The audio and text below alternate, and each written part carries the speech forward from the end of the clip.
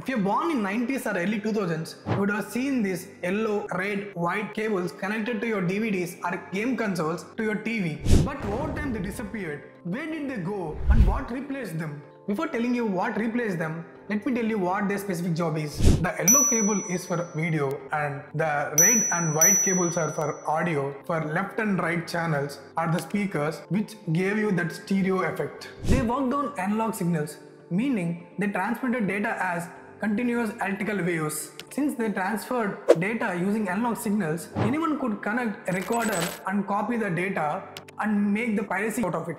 So there is a major security issue here. The big companies like Disney and other Hollywood production companies are losing millions because of this. So to resolve this, they have teamed up with top electronic manufacturers like Sony, Philips, Panasonic, Hitachi and others and created a new standard. It's none other than HDMI, and which made the piracy using the cable impossible, and they combined audio and video cables into one cable. So your TV can even control your console or a soundbar from 3 messy connections to one stable and secure connection.